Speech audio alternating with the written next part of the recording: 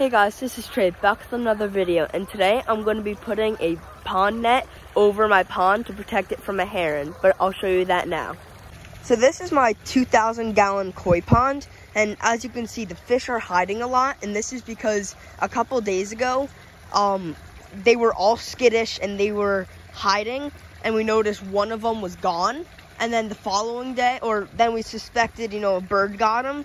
The following morning, around 7 a.m., I saw a heron just sitting right here, getting ready to pick off all these fish and eat them. So what I did is we set up a camera on the pond, so if in the meantime while we got the net or as it was getting shipped, if a bird came, we could scare it away. But I bought this pool and pond netting, and you can see the mesh is very small, which will be very good. And I'm going to be setting this up, and I'm going to show you how to set it up.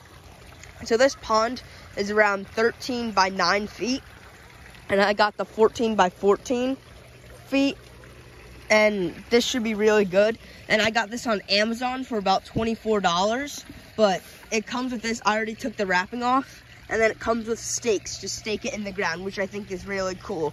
But I'm gonna go ahead and put this on now. So now I'm gonna leave these strings up here so it'll support this. I just staked it in the ground, but now I'm just gonna go ahead and pull it along.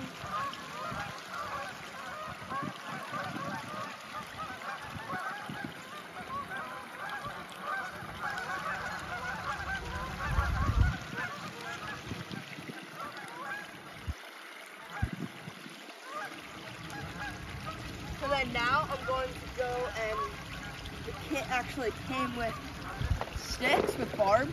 So I'm gonna go ahead and place these around the pond. So now you can see it really doesn't look that bad.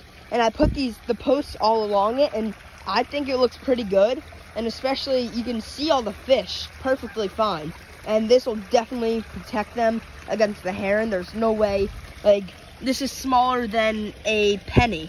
So there's no way a bird can fit their beak in there. Or even if they did, they couldn't pull out the fish or open their beak enough.